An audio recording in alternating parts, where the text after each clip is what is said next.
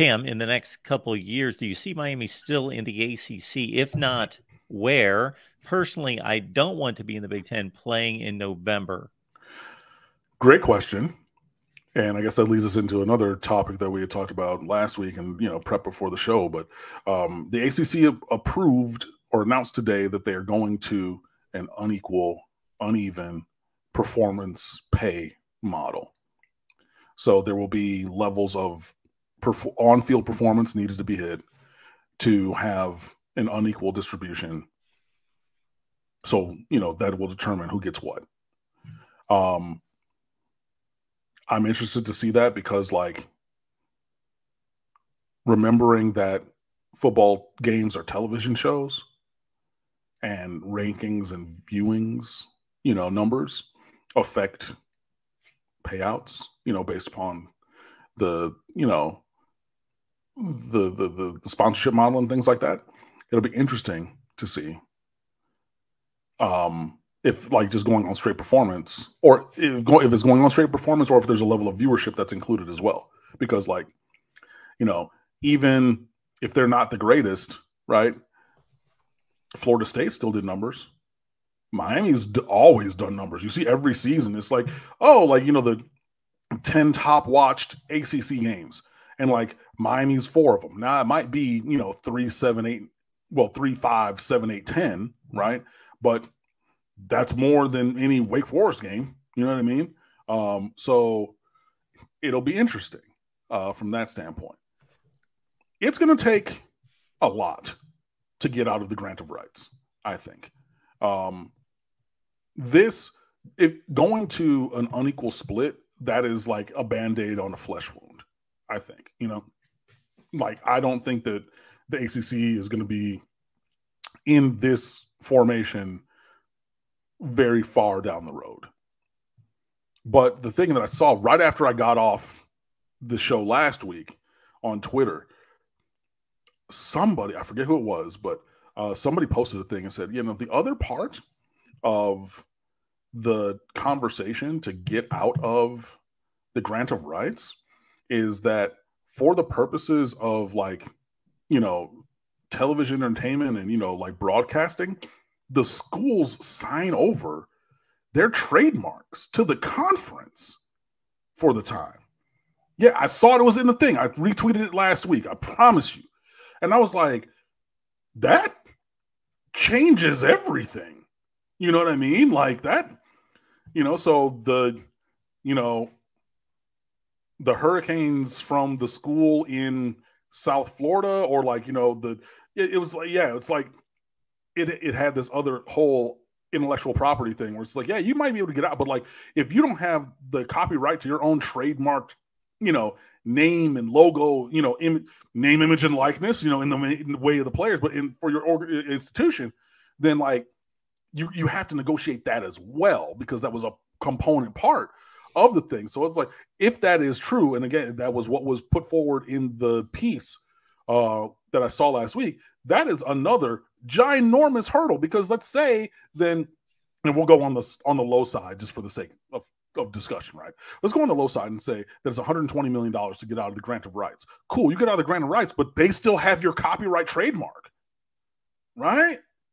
That's I didn't know that. I'm not a lawyer. I'm not. I'm not. But when I saw that from a journalist, and it was clipped from whatever the conversation was of the ADs and all that from the Amelia Island ACC conference meeting and thing, that was when I was like, oh hey, there are levels to this that we might even be privy to, and obviously there would be in terms of high level governance such as this.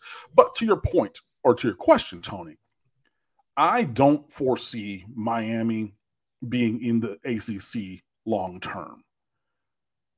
I think it's going to be a little bit further down the line than a couple of years. I mean, I think that we're talking, the TV deal is up in when, 28?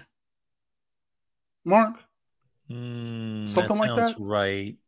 Somewhere around there. But I think that we're going to start to see machinations around that 27, 28 time. And it might even be for a couple few years further out than that, right? But I think it's going to be probably at least 5 or 6 years until we really start to see things, because it's you got another 13 years till 30 or 2036 on the grant of rights. It's too long. I said before that I think that Miami in the Big Ten fits. A nice academic school, private school. Miami, Northwestern, and USC fit the same kind of a profile. Although I will say Northwestern is a better academic institution and USC is a better football program at this time.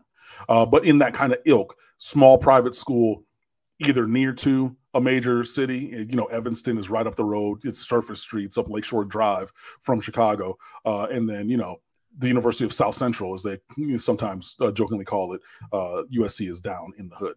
I like Falconer TRX do not like Miami in the SEC. But I think that with Cristobal leading this program, I think that could be where things go. I foresee. Yeah, I think I don't like Florida State, but I respect them. I neither like nor respect Florida, right? So begrudgingly, but truthfully, I would say if anybody had a landing spot tomorrow, it's Clemson and Florida State in the SEC. And then the other five, everybody else, get in where you fit in, do what you do. But I think those two teams, from proximity, from brand, kind of thing, because like everybody, even they were bad and everything, and I still don't think that they're necessarily national championship good, but everybody knows Florida State. Clemson's won national championships. They've been to a national championship. They've been to the playoff time and time again. Most everybody in the world of college football now knows Clemson. So I think that those two programs would have a home there tomorrow. I don't know that Miami would. I think that Miami would have a home in the Big Ten tomorrow if it were to go that way. But yeah, I would say give it a chance playing up. Look, we already play in Pittsburgh every year in November. They gave us Boston College up there in November. Those are up north. Like that. In a longitudinal kind of way, it's no different than going to Ann Arbor or East Lansing or, okay, maybe it's a little bit further south in like Madison or something during a snowstorm, but it's not that different, my friend. So it might not be what we want, but I would say that's probably the most logical and best fit at this time. Yeah, I don't have to educate our analyst here on weather in the Midwest in the winter because he's from Michigan. Grew up in Detroit, 313. So, yeah, all the horror stories about the weather, it's very much of a wild card in November. It's not January. There's a huge difference between playing football in Wisconsin or Michigan or one of those states in January versus November. Yeah. That said, I'm trying to think of the example last year. Anyway, I know that I've looked up various locales in the Big Ten footprint for November temperatures, and no, it's not going to be anything close to what you're experiencing and benefiting from in South Florida. But it's unique to see snow flying in the air during a Big Ten game. It does happen. Mm-hmm. It's not infrequent. It's not like, wow, this has never happened before. But it's not a regular thing. It's not 3 out of 4 weeks in November when teams are playing across the entire conference. You know what I mean? It's not, 85% of the games a given weekend are all snow games. That's just not it. And again, we're already going up to Pittsburgh, which is, that's further north than Indiana, Purdue. It's just a little bit further south or on the same kind of line as like Columbus. You know what I mean? Like it's further north than College Park, Maryland. Further north than Maryland. And we got Boston as well, and remember guys, Boston College is one of our permanent 3 teams, our tentpole team. So you're going up there. And I believe this year they gave it to us in November and they're going to continue to do that because like you always want to have those kind of things. Hello, 2001. I just talked about that being maybe in the video game. Where was that game where Ed Reed went off of Mike Rump's knee into Matt Walters' chest and taken by Ed Reed? Where did that happen? Chestnut Hill, Maryland. Which game was that? The last game they like, you know what I'm saying, guys? Like, this is not like we don't play only here and Tallahassee and, you know, Grand Cayman in the Bahamas, like we're going on a Caribbean cruise or something. You know, like there's times where we got to go a little bit further north. And just, you're really just shifting it from going up the East Coast to going just straight north into the Midwest with one or two school. Oh, okay. Wait. I mean, you got Madison and you got Minneapolis. Those would probably be like the furthest north, most likely chance of snow. Oh yeah. Maybe you put in Iowa City in there as well. Yeah. If you're talking about November, but I don't think that we're going to have all those, that many games and everything. But yeah. I know that Ohio State and Michigan kicked off at 60 degrees this past year. Now, is that on the higher end of what it typically is? Yeah, not abnormally, though, not right egregiously. It's usually more like 50. Mm-hmm. But also consider that 4 weekends in November, you're going to play 2 at home. So mark those off already. Mm-hmm. Then you play 2 on the road. If Florida State comes with Miami, who knows? The Big Ten may want that to be a later November rivalry kind of game. But, so I mean, you still have to deal with the fact that Florida State is going to be last week. Yes, true. That's on rivalry week. So maybe you get, you know, the week after Halloween. So you get early November or something, you know. But, that wouldn't be. I was trying to size up. Just we're talking about 1 or 2 at the most. Right. 1 in the north in November. It's not like you're going to spend November in Wisconsin. Hopefully not. just to clarify on the finer points, or well, the finer points are coming in future months, but to be clear about this revenue distribution, as it's stating here per the ACC, the specifics of the plan are in progress and will be solidified in the coming months. Under this initiative, the implementation of the success in this incentives will come solely from the performance of teams in revenue-generating postseason competition.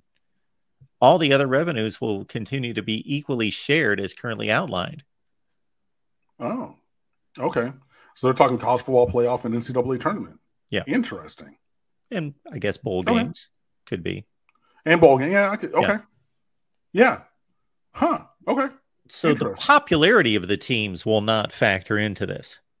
Well, and that was something I was spitballing, and then you came with the concrete statement to show me that that was a little bit off base, and I appreciate that. So yeah, okay, so it's not based upon popularity then.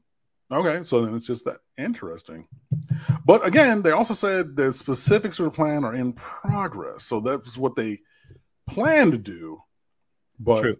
I also need to see, you know, what the final product is. I get they're saying that this is what it will be, or they intend for it to be, but I want to see what the final product is. Yeah, and I want to see what the proportions are too. Are we talking about a slight lean? Okay, you made the playoff. You didn't even make a bowl game. We're going to just slightly, or we're going to make this heavily incentive laden. I think they're going to have to make it heavy.